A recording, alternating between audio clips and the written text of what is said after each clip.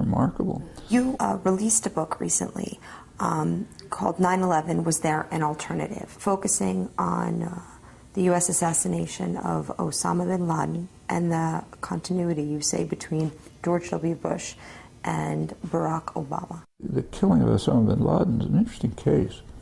It was done in such a way as to infuriate the Pakistanis, which is extremely dangerous. It's the most dangerous country in the world. I go into it.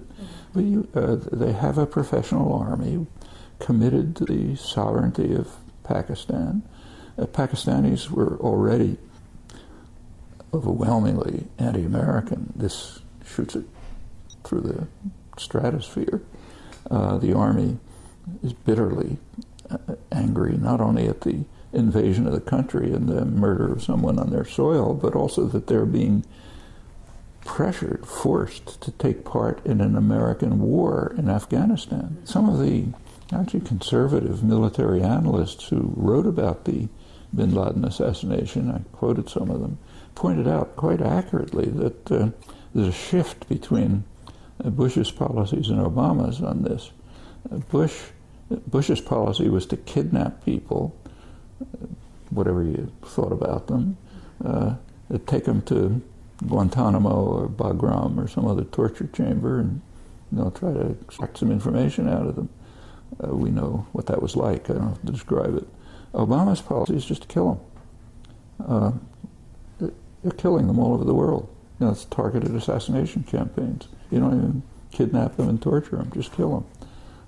And the bin Laden assassination was a case in point. It's hard to remember, but there used to be a system of justice in the West which said that a person is a suspect until he's proven guilty. Up until then, he's a suspect. He's innocent until proven guilty. Well, that's gone. Now you just kill them if you think they're guilty. So he was apprehended, no resistance. He was alone with his wife, no defense, nothing. Highly trained commandos could certainly have apprehended him.